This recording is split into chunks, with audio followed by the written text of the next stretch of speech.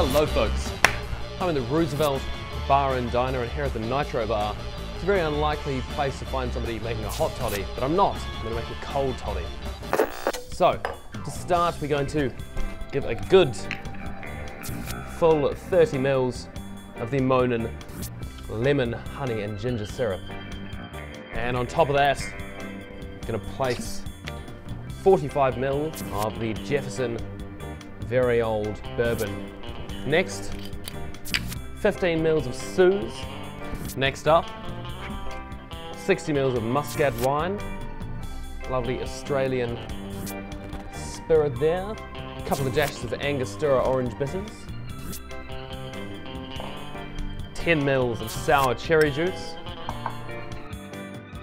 And a good 45 mils of chilled water. We're going to throw this drink with liquid nitrogen.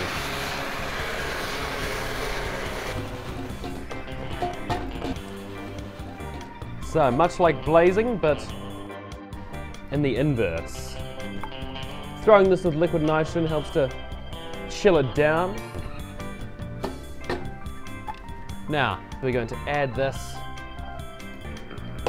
to a flask, which throughout the day, just pour yourself a wee nip whenever you're feeling down.